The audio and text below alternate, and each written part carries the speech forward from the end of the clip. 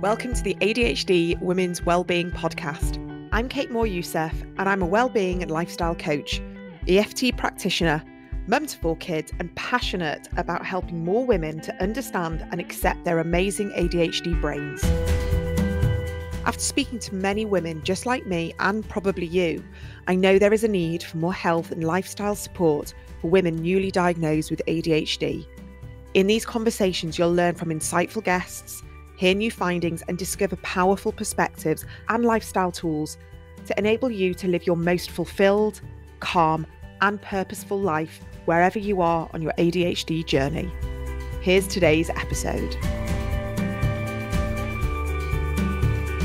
So hi everyone, welcome back to another episode of the ADHD Women's Wellbeing podcast.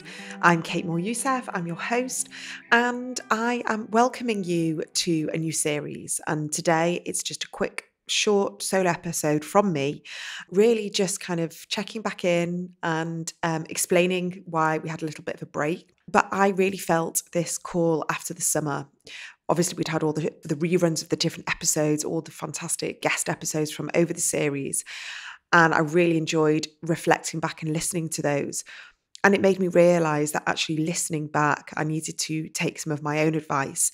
And I definitely ploughed a lot of hard work into, I'd say, the last quarter of work where I launched the ADHD Women's Wellbeing Hormone series, put lots of effort and really gave that a push because I felt so strongly about helping more women advocate for themselves, create more awareness around ADHD and hormones. And I'm still working on that behind the scenes. And I am interviewing new experts and specialists. So I knew that there's something had to give. And over the summer, I was working while I was away. And I just felt this calling for more space and giving myself a bit of some freedom to explore and see what felt good. And as much as I love the podcast, it can be a huge, drain on my time. However, it never occurs to me to finish the podcast. It's always there. It's always driving me because there's so many topics of conversation that still haven't been explored yet, and topics of conversation that people message me about. And I can't wait to share the next series with you with lots of new guests, insights, totally different areas that I've not discussed yet. So I'm really excited to bring that to you. But actually today, I'm recording this on the eve of what is probably the most auspicious day in the Jewish calendar. It's Yom Kippur. Now, I am Jewish, but I'm not a religious Jew, but I'm very spiritual, observant of traditions. And the tradition or the rule for Yom Kippur is to fast. And that's a 25-hour fast. And during this time between Rosh Hashanah, which is the Jewish New Year, the day of reflection, and we go into the sort of Day of Atonement with Yom Kippur, where we really have an opportunity to press pause and reflect back on our year and the intentions and the choices that we made, and reflecting on forgiveness, on ourselves, but for other people, and what went well for us, what was fantastic, what we want to harness more of, and what didn't go so well, and what perhaps we are willing to release and let go of. And even though we have this in the Jewish calendar every single year, it's an amazing opportunity for anybody in this time, with the autumn equinox that's just happened, as we are stepping more towards winter, where there is this sort of natural shedding and releasing in nature, but also for ourselves, what we can sort of go into almost like hibernating with the essentials, what really motivates us, what really matters to us. And I'm using this opportunity right now to reflect on all the ways that I have been a person, a wife, a mother, a coach, working in this field, guiding lots of people, supporting lots of people, and how I can carry on doing that with more intention and more potential and more possibilities and opportunities, but also with the aspect of caring for myself and looking out for my own energy and moving forwards into this, what I would consider this new year, this new chapter, but also stepping into autumn and winter and really understanding my energy levels as well, the cycle that we have with the seasons and stripping things back a little bit. And I wonder if you perhaps could do the same, using this opportunity to reflect and to look back over the past few months and really notice what has worked for you, where your energy has really blossomed, where you felt good, where you felt the most authentic, and also where you have that awareness of what wasn't serving you, what people, what things, what types of work, what situations that you'd been put yourself in that are no longer serving you. So we have to kind of go back to our bodies always. I know it's very easy with our ADHD brains to go into our mind and catastrophize and work from a fear-based mode and say, well, I can't let go of this and I can't do that. I can't see this person because this, and that will happen. And we go into all the what if scenarios, which, as we know, are us just future tripping, anxiety, catastrophizing, ruminating, which potentially causes us huge amounts of stress and really impacts our nervous system. We're then operating from a sympathetic nervous system.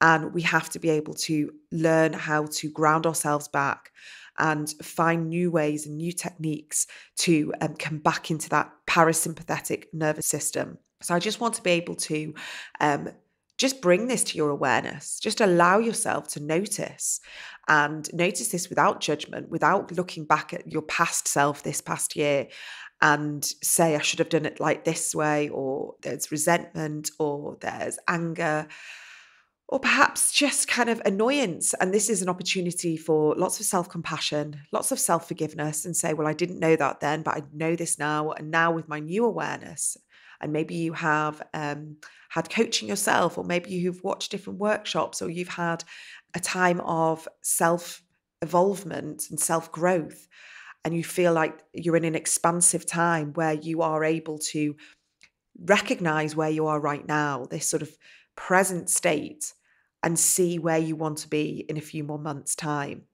And a really nice way of doing this is just writing things down, is really just offering yourself a bit of space and saying, what could I change? What's within my control right now? What feels good for me to change? What new habits, or what can I let go of? What can I release? What can I shed? That doesn't feel like it's going to kind of send my nervous system into a spiral. And where can I step into more freedom and autonomy and more space and more opportunity to expand and feel good without operating from a place of fear or anxiety or worry about all the things that potentially could go wrong. And I'm saying this from a place of understanding and compassion and knowing, because my default is to go into the what if catastrophization and be 10 steps ahead and shut the whole thing down because I've already planned the whole thing that could potentially go wrong. And I just say no. But as I have done lots of work on myself and all the training and genuine sort of just curiosity as to how I can expand myself and keep moving forward and learning, I've recognized that there is just nothing. There's nothing good comes from worrying and creating all sorts of stories of all the things that potentially won't work, and actually giving space and time and curiosity to all the things that could work. So maybe you just need a bit of space. Maybe you just need a blank page. Maybe you need just a day, a walk, a bath, chat with a friend, anything, just to allow you to have a reset, just to give you that reset button of, what am I ready to change? How can I step more into that place of service? Who do I want to be helping? How do I want to show up? How do I want to model myself to the people around me, my family, my kids? What am I able to do within my control, my capacity right now? And we just keep working from that place. I don't know if this would have gone into a bit of a coaching session, but it just feels really poignant to be able to sort of say this as I reflect back on my year and all the things that I have achieved, and where I have potentially put my validation, my external validation, on my productivity. Maybe where I've overworked, where I've felt burnt out, where I've overcommitted, where I've not said no when I've wanted to, when I've agreed to things that I didn't want to do.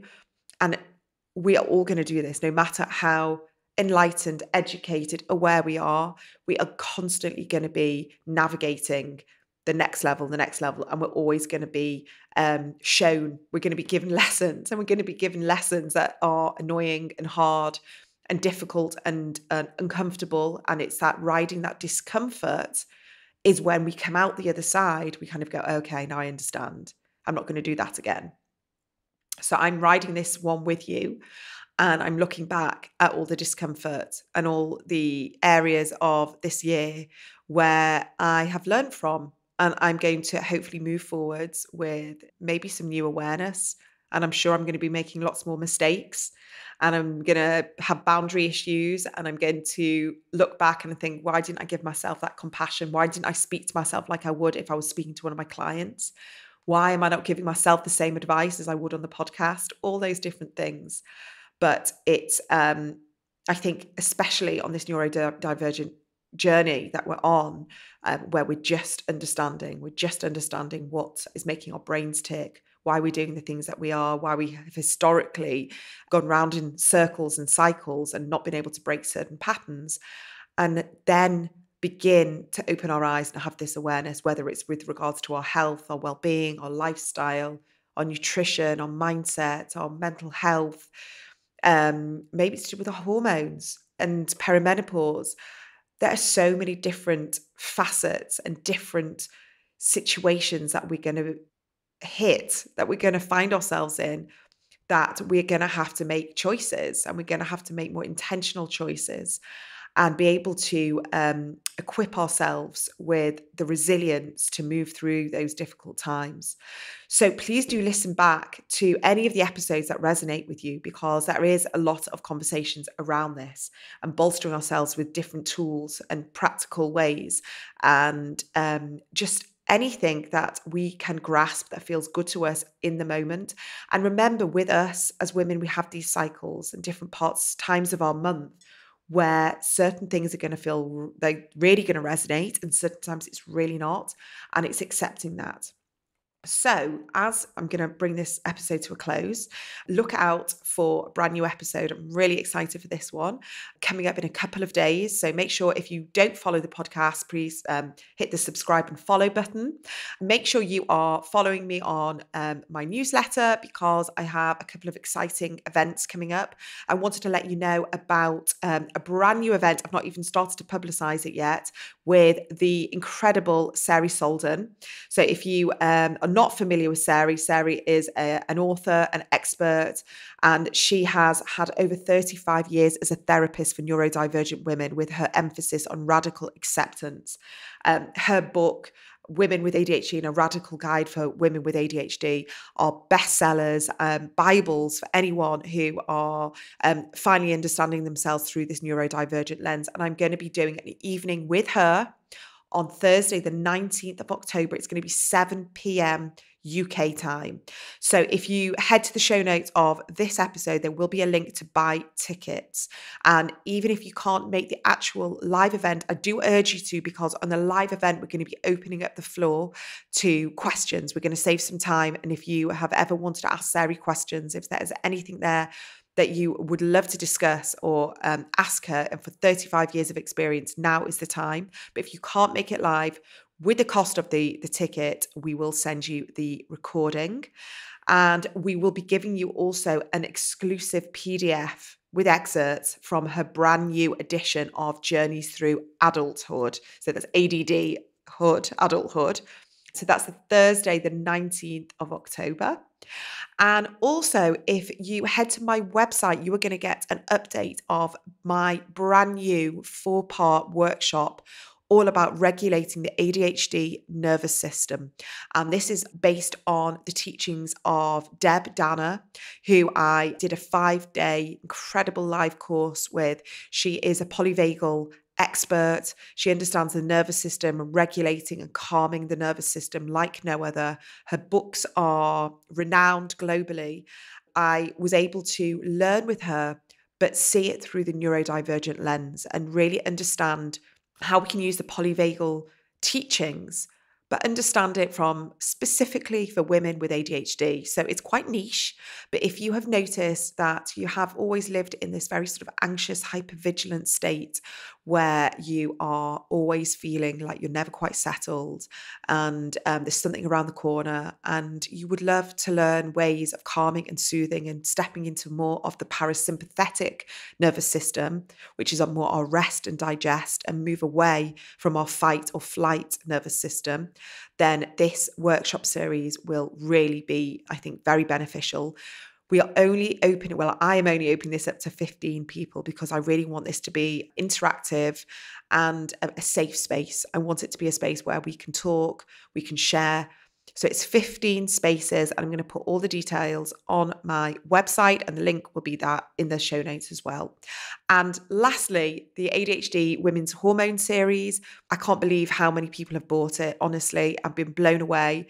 We've had recent additions from Dr. Rachel Gao. She is a specific nutritional psychiatrist, therapist, nutritional therapist. She's written an incredible book about nutrition and ADHD, about brain food, mood boosting food. And she is incredibly knowledgeable about really ensuring that we eat the right nutrients for our brain. And so we have lots of recipes from her, and really focusing on sort of hormones as well. So understanding what certain foods we should be eating to help balance our hormones and boost our mood and help our brain. And we've also got the ADHD midwife, Laura Spence, who is talking all about postpartum, how to help ourselves, how to support ourselves, also during pregnancy as well. So it's a really interesting conversation about our hormones in this part of our life as well, but essentially also postpartum, and understanding there is a connection between postpartum depression, postnatal depression, and ADHD, or ADHD and autism. So just keep an eye on that. I'm very excited. We also have another edition coming soon. So keep an eye out for that. That was a fantastic conversation with Kate Shepherd-Cohen, and she has created incredible menstrual cycle support resources to really help us track our cycle so we can understand where we are with our mood, with a specific understanding of neurodivergence as well. So I'm trying to bring to you as many resources as I can in the ADHD hormone series, so you can bolster yourself, your knowledge, advocate for yourself, but also if you have children going through this, or pupils, or anyone that you work with that really needs to understand this connection between hormones and ADHD. So any of this is confusing, I've given you lots of information here. Head to my website. All the information will be there. It's ADHDwomenswellbeing.co.uk. So I will see you in a few days for our first episode back. I'm so excited, and I will see you all soon. Take care. Thank you so much for joining me on today's episode. I hope you found what you were looking for in this conversation, and it's helped guide you towards some further self-healing, self-exploration, and most importantly, self-acceptance. And if you have enjoyed this conversation and would like to experience more of my work, such as access to exclusive live workshops and opportunities for group coaching sessions, connecting with other like-minded women, and a general feeling of belonging, please come and check out my monthly membership, the ADHD Women's Wellbeing Collective. I've made it as affordable as possible, and I offer you lots of resources and opportunities for connection and support from other women all around the world being diagnosed with ADHD later on in life. I'd absolutely love to see you there. All the details are in this episode's show notes or on my website, ADHDwomenswellbeing.co.uk. See you in the next episode.